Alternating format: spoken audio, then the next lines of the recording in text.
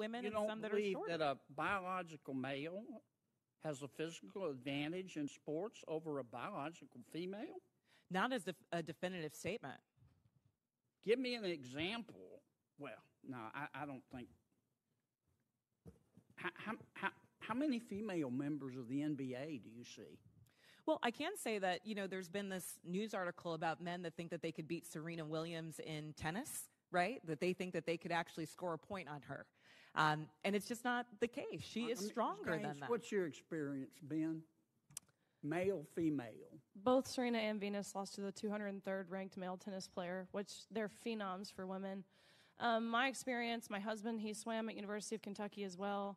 In terms of accolades and in terms of national ranking, I was a much better swimmer than him. He could kick my butt any day of the week without trying. This is breaking news. You're hearing it here first. Serena Williams is the first woman in history who is stronger than her male counterparts. Yes, you heard what I said. Serena Williams is the first woman in history who is stronger than her male counterparts.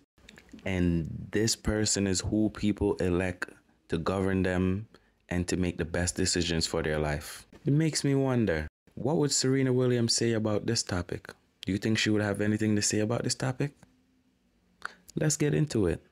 Serena? It's funny because Andy Murray, he was been joking about myself and him playing a match. And men's tennis and women's tennis are completely almost two separate sports. I'm like, if I were to play Andy Murray, I would lose 6-0, 6-0 in 5 to 6 minutes, maybe 10 minutes. Completely different sport. The men are a lot faster, and they serve harder, they hit harder. It's just a different game, and I love to play women's tennis.